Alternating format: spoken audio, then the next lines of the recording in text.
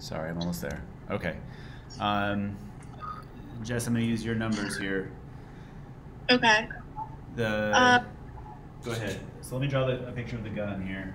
I can't draw a gun very well. Okay, there's a gun. And there's a spring in the gun. And initially it's there. Then a minute later, you've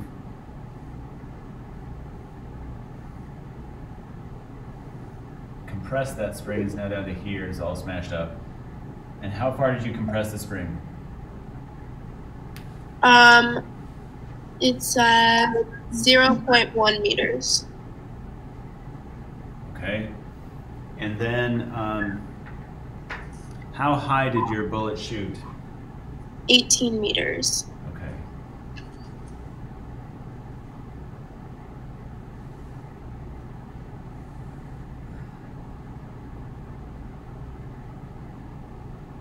And now the ball goes way up here.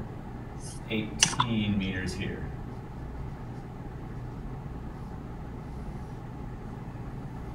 Okay, and part C is asking for the speed that it moves through the equilibrium position. So it wants to know the speed right here. Okay, does the question make sense? Yeah, but actually, no, not really. I didn't get the part where it said where x equals 0. Okay, so what you gotta do is you gotta go by what the picture's labeled, and it labels this spot here as 0. Okay. And so you start with the ball up here, and then you smash it down and the ball sits here, and then you pull the trigger and it shoots the ball way up there. Okay. Okay? Now, the way you, okay, so, but when you pull the trigger, the spring's gonna move, and it's gonna push the ball up, and when it reaches this point, the spring's gonna stop, but the ball's gonna keep going. Does that kind of make sense? Yeah. And so the question is, how fast is the ball moving right here when the spring stops? Okay.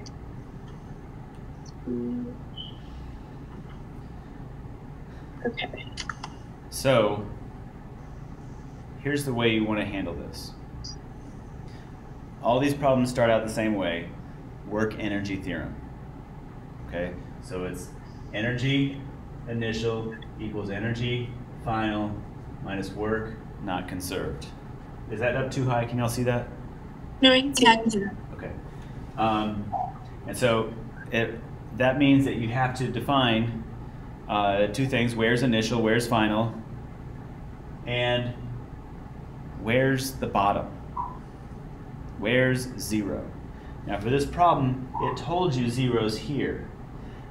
But in general, the best place to put the bottom is at the bottom. Call me weird, but that's where I like to put it. So I would suggest that you redraw the problem where 0 is here, at the lowest point where it goes. The book labels it here, up here, but it's better to put it here. Okay. So let's do it this way then. Let's do part B again, because I noticed on your answer for part B, you wrote, I forget the number you wrote, but it was off slightly from their answer, but close enough that it gave you the green check. So I think you actually made a slight error there that the computer didn't catch. Okay. Okay, and that error is buried in this where you put the 0. Okay. So let's look at that 0 for just a minute, okay? So let's start calling this 0.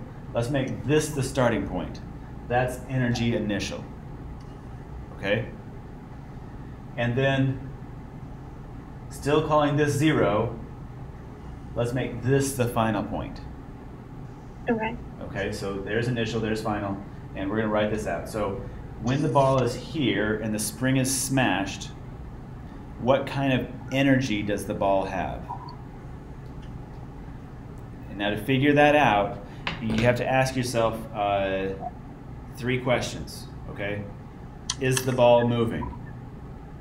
When it was right here, was the ball moving? No. Correct. No. It's not moving until you pull the trigger, right? So you just push the spring down there and the ball's just sitting there. So is the ball moving? No. Okay. Is the ball off the ground? Well, we just called the ground right there and that's where it's at. So is the ball off the ground? No. No, it's not off the ground. Is there a spring stretched or compressed? Compressed. Yes, correct. So there is a spring stretched or compressed. That means the energy there, since it wasn't moving, it wasn't off the ground, but there is a spring stretched or compressed, so there is energy in the spring. Okay, so you're going to use the potential energy of a spring, which is 1/2 kx squared. And it's on your equation sheet. It's just the potential energy of a spring. Mm-hmm. Where x is how much the spring has been compressed. Mm-hmm. Okay? Now, in the final situation, that's up here. Okay? So all this right here, this is energy initial. Okay, which is all the energy right there. Now we're going to look here, energy final, which is all the energy up here. Okay, so we're going to ask the same 3 questions. Is the ball moving?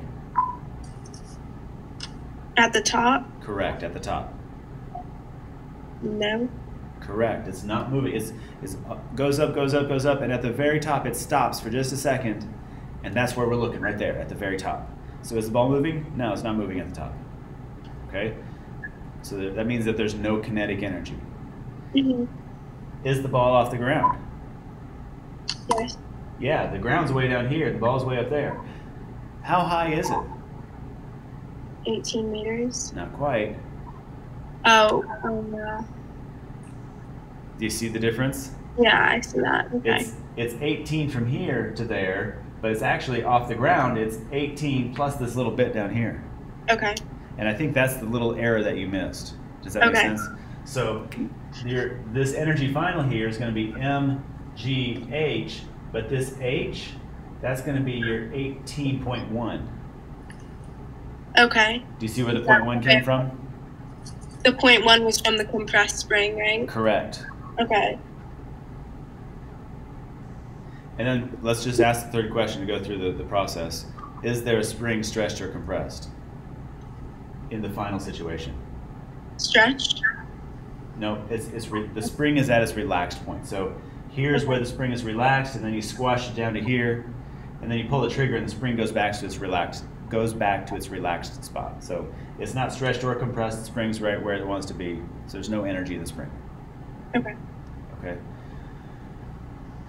So with this said, now you can solve it for K.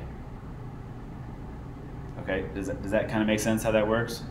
Yes. Okay. So when you plug these numbers in, let's see. I'm going to multiply 2 over here and divide the K squared down there. So I get K is equal to 2 mgh over x squared. I did 2 steps of algebra in my head. Are you okay with that? Do you see what I did? Yeah.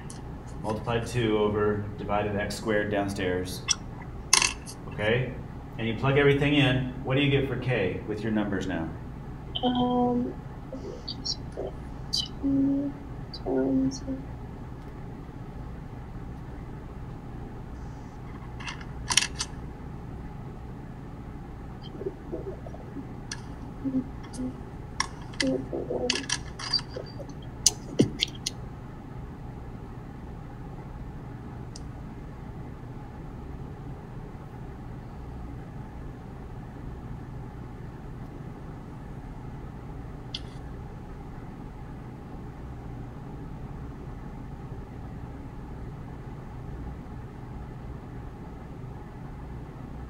$639.2. Did you square your x? Yes. Which is that was like that was 4 off of what I got. let me write the numbers down here, because that's not quite right. Let's see. 2 times the mass, which was 0.018 times g, 9.81 times the h, which would be 18.1, divided by the x, which is 0.1 squared.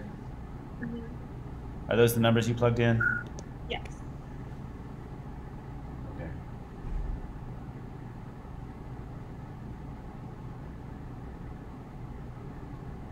I can. Do me a favor and punch them in again. Okay. I'll punch them in too, see what I get.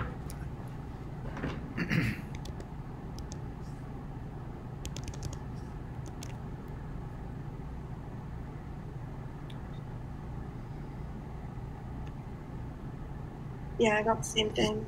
Oh, really? Oh, okay. Well,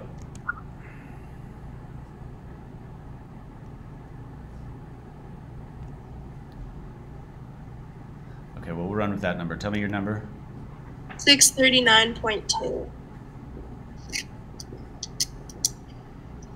Those would be newtons per meter.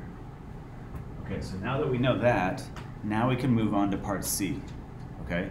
So part C says, given all this information now, how fast is it moving here? What's the speed that the ball launches from this spring with? And so what we're going to do is we're still going to use this as our initial spot, but now our final spot is going to be when the ball is right here. Before the ball ever gets way up there, what is the final speed here? So we're still going to start with the same equation. Energy initial equals energy final minus the work not conserved. And since there's no friction, we're going to throw that away just like we did in part A or B. Energy initial, we're going to start at the same place, so it's going to be the same exact equation. 1/2 kx squared. And in the final situation, we're going to go here. When the ball is right here. Okay. So, and we're going to ask the same 3 questions. Is the ball moving?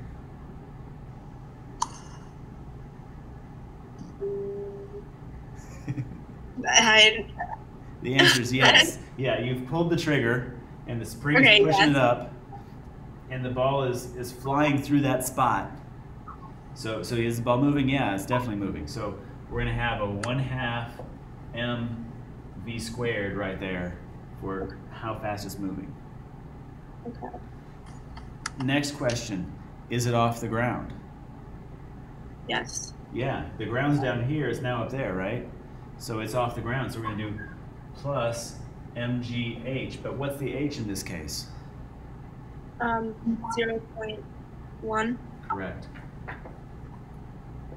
So it's 0.1 meters off the ground. And then the third question is there a spring stretched or compressed? It would just be relaxed, right? Correct. The spring is relaxed at that point, so there's no potential energy of the spring over here. So now you know everything. What's this? What was this value here? 639.2. Oh yeah. Okay. So that's the k. The k is. Oh, sorry. 639.2, and what's the x? The x is 0.1. Correct. 0.1. And you know everything here except for v, and now you solve for v. Okay. Amy, does that answer the question that you had with it too? Yeah, it does. Okay. It makes the logic a lot more simple if you put the ground at the lowest point your object goes. Okay. You're not required to do it that way. The math will work out any way you do it. It's just more logical to do it that way. Okay.